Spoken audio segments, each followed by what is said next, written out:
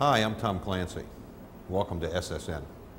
In SSN, you are the commanding officer of USS Cheyenne, an advanced nuclear attack submarine about to go into combat operations with China over control of one of the world's last untapped oil resources. USS Cheyenne is an advanced Los Angeles-class fast attack submarine, one of the most sophisticated weapons of war in the oceans today.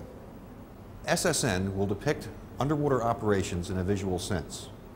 Now, we know there are no windows on submarines, but as a commanding officer, you have to form a mental picture. We'll do that for you. You can think of SSN as a crash course in command of a modern warship. If you survive, I'll see you later. Good luck for now.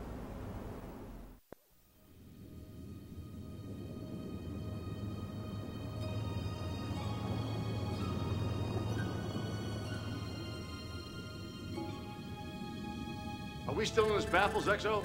Yep, Skipper. We are a ghost. No Chinese boomer's gonna put the moves on the Columbus. Well, keep me updated on his position. He's about due for a missile drill. Con sonar. He's opening his missile hatches. Right on schedule. Let's let him know we're here, XO. Chief, get us out of this trench and blood tubes 2 and 4. Blood tubes 2 and 4. Flooding 2 and 4.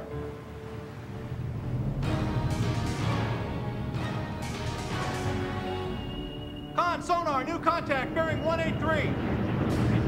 He's right behind us, sir. Where the hell did he come from? He's opening outer doors. My God, it's a trap. Evasive maneuver. Come up with the bow plane. Next on the head flag. 30 degrees on the bow plane. Con sonar. Fish in the water. Launch noisemakers. Emergency blow. Brace for impact.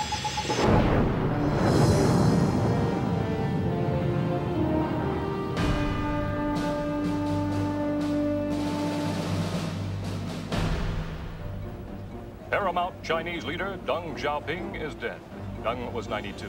He had been frail for many years and was confined to a military hospital for most of the last 18 months, barely able to speak. Houston-based Benthic Fuels Corporation was up nearly $13 a share on reports of a huge oil discovery in the Spratly Islands in the South China Sea.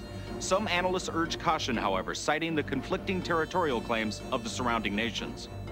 Deng's hand-picked successor is President Jiang Zemin, who has been waiting in the wings to assume full power.